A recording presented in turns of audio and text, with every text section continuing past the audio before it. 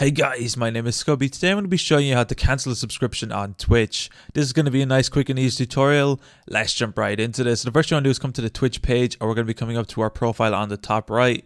We're going to be clicking on the drop down here, and we're going to be coming to the subscriptions option down here. Once the subscription option opens up, we're going to see the channels we're currently subscribed to on Twitch. So as you can tell, I currently have 2 channels I'm subscribed to on Twitch. To unsubscribe to one, it's very simple. All you want to do is come to the right underneath payment info. All you want to do is click don't renew, and then Twitch will give you this warning message saying you cannot resubscribe until the current subscription is over, meaning you can't just subscribe, cancel all in one day. You have to wait for the actual 30 days to be over. All you want to do is click don't renew. You can give a reason if you wish. Click don't renew. And it's as simple as that. You'll notice the channel will go grey because you're no longer subscribed.